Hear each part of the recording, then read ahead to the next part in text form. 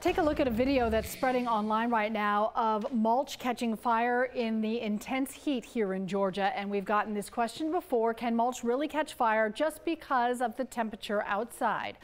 Let's verify. We previously talked to Union City Fire Battalion Chief Dennis Moore, who says yes, mulch can catch fire, but it's usually in large piles like you'd find at a gardening store. We also went to our own expert, meteorologist Wes Perry.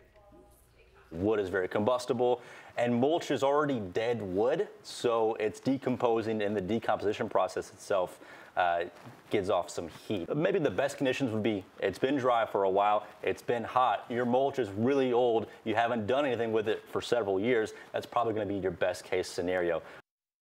So we can verify, yes, it is possible this can happen, but the conditions have to be pretty specific, so not likely.